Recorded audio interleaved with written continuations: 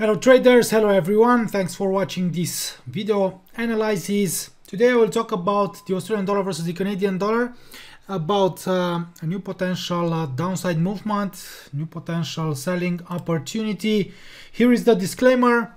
Of course, please consult it, please read it. It's important for you to understand the risks. And you can email support if you have questions, more questions, yeah.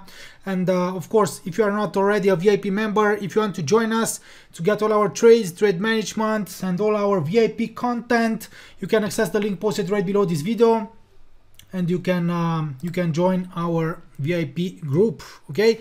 And don't forget to subscribe to our YouTube channel, to like this video, to comment right below it, to share it, and to follow us on Instagram.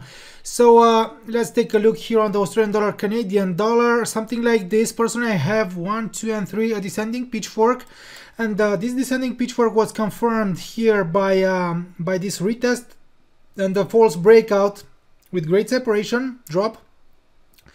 Here in the short term, yeah, it has failed to stabilize below the medium line, signaling that maybe the sellers are exhausted. And right now, strong rebound, leg higher, swing higher.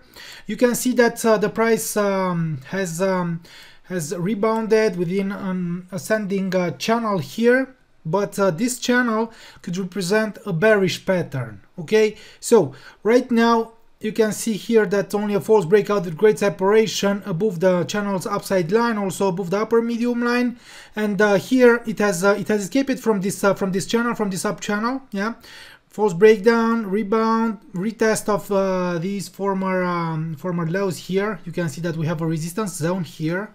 Yeah, and right now breakdown. It has tried maybe to come back to retest the broken uptrend line, but it has failed. That's why personally I have a minor downtrend line here, maybe something like a triangle here. 0.9060 stands as support here, and in my opinion a valid breakdown below this level, maybe a new lower low here, could open the door for a downside movement.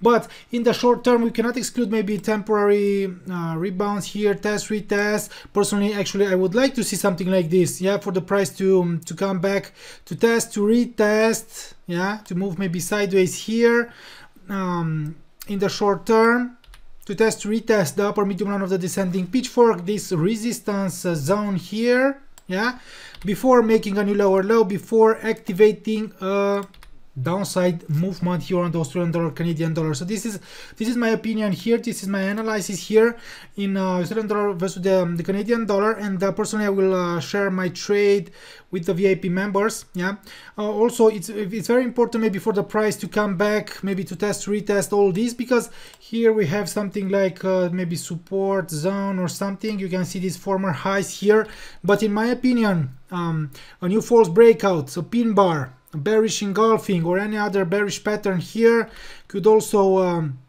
signal that maybe the price will escape maybe from this temporary and potential range here, very breakdown, and then sell off. Okay, so this up channel could represent a bearish pattern, a selling pattern, but we still need confirmation. I'm still waiting for confirmation actually before I will take action here on this market, guys. Okay, because I don't want to go short right now, as long as the price stays above this near term support level, yeah, former low here.